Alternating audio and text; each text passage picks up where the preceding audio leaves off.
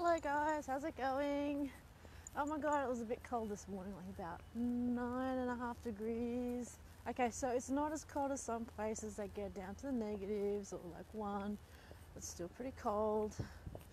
Especially compared to, I think it was yesterday, it was like 12 or 13 degrees. So that's Celsius, guys, Celsius, not Fahrenheit. So,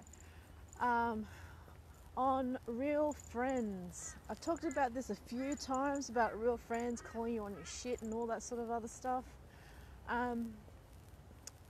Real friends also will listen to, things that have happened and are negative in your life. They'll listen and let you process and, let you take your time with things and be there to, say, look, you're dwelling on this too much, get over it, come pick yourself up. But they will also be there when you are picking yourself up and encourage you to get on with life. They won't really help you dwell on the past and continue on some of these silly vendettas that I see around the place. I'm like, well, seriously? I mean, a lot of people say, oh, I'm over that, I'm over this. I'm going, okay, well, if you're over it, maybe you wouldn't be saying that you're over it like years and years down the track. You just say, okay, well, that's nice. And just, I don't know, be an adult about it. But yeah, adulting doesn't really happen a lot these days. It's a shame because I find I have the most fun with adults. Because adulting, I don't get mixed up in, or try not to get mixed up in the pettiness of life.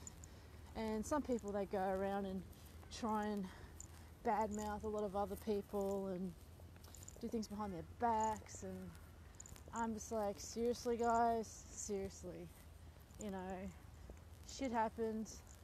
You made assumptions or made a mistake or whatever, own up to it, get on with life, stop dragging people in, stop playing the victim, get on with it. I mean, seriously. But real friends, they will help you when you're picking yourself up. They won't be the ones that, will dig at you or try and get you to keep going back to that same old cycle, same old, that has you not moving on in life. I've seen that a lot, and I do see it continually. And it's like, you say you're trying to help them. I don't think so. I mean, all you're doing is prolonging someone else's suffering, and trust me, it is. Whether they know it or not, and quite often they don't know it. They think, oh, this person's helping me do this and get on with my life. It's like, no, they're not. What they're doing is they're tying you down and, making out that they're like your best friend, but they're not. They're really your frenemy, because what they're doing to you is not helpful at all. It's actually stopping you from getting on with your life. And a real friend will risk that. They won't chuck temper tantrums, don't go sulking in the corner saying, oh, but I'm just trying to help. They'll just go, look, that's the way I see it. You're dwelling on the past, move on, be an adult, pull up your big boy, girl, whatever panties, and get on with business.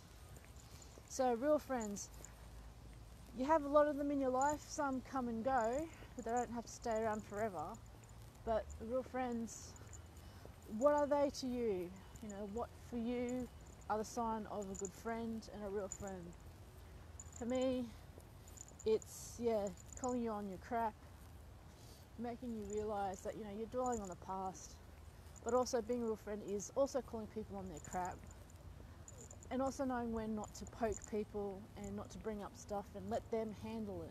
I mean, they're your friends, partners who are also friends.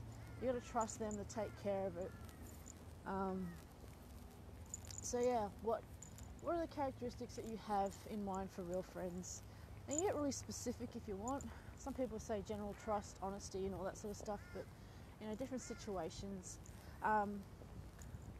Real friends, I think, also is you don't feel the need to pretend to be somebody else, even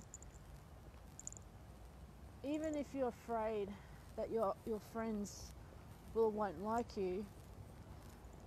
You be yourself and your real friends will go, okay, I didn't know that about you, okay, I'm a little weirded out, but you know what, give me some time and or be curious about it. So yeah. And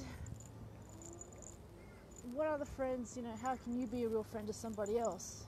How can you be more open and accepting and knowledgeable, and not knowledgeable, but you know, curious about people's lives and what they think and feel? So, oh well, that's a Tuesday. Crisp morning. A lot of things going on as usual. Maintenance going on in South Bank. You know, if you ever get a chance to, in the morning or late at night, or you're wandering around, you're seeing people in the street doing like your maintenance and all that, you know, just wave and say, g'day mate, hope you have a good day. Anywhere you are in the world, because a lot of the times they're those people that get taken for granted, and you never know, you could make someone's day just to acknowledge them and say, hey look mate, thanks for doing such a good job. I know it's kind of thankless and you help here early in the morning, but you know, thanks. Even making eye contact and giving them a nod, that small gesture like takes less than a second out of your life, could make all the difference. And you never know, you might make yourself a new friend. Anyways, I'll see you guys later. Bye.